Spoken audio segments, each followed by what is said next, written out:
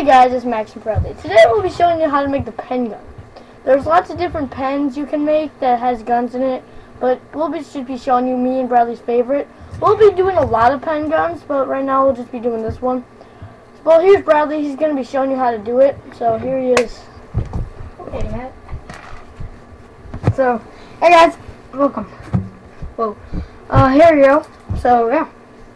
What you'll need for this project is a Pilot G2, and I'm going to be using a pencil for the ink cartridge because when I tried to make this one last time, I lost it. So, you know, just use a pencil. You don't really need the ink cartridge that much, so it's fine. So, now you want to unscrew your pen and take out the spring right here. Take out the spring.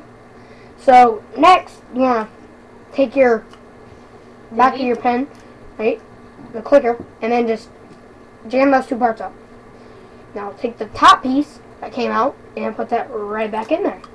Next, take your spring again, put that in there. Now last step, put that in there, that one piece I got out, so your whole thing should look like that at the end. Now take your ink cartridge or pencil like me, and then just push down really hard and then pull up, and then all the stuff should stay inside. And now what happens is when you press this, it'll shoot. So here we go.